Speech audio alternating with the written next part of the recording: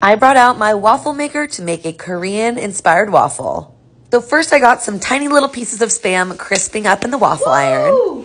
And watch out because they are poppin'.